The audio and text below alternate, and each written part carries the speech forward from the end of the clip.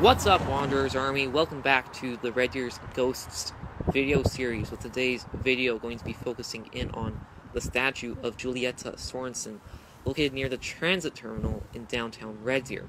Julietta Sorensen looks for her husband Gordon to arrive with the last bus of the day. In 1933, the Sorensens started a bus service in Red Deer and Red Deer County. He sold their town bus service to the city of Red Deer in the 1960s, leading to the city's current public transit system. I take the public transit in Red Deer virtually all the time. I use it to get to my classes at Red Deer College, where I'm a student.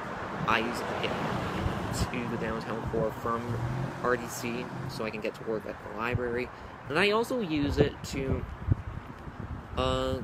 get to places that I need to be, like to hang out with friends and such. So yeah, thanks for watching. If you liked this video, please smash that like button and subscribe to the channel if you've not already, as it makes me want to keep making this informative and awesome content for you, my subscribers.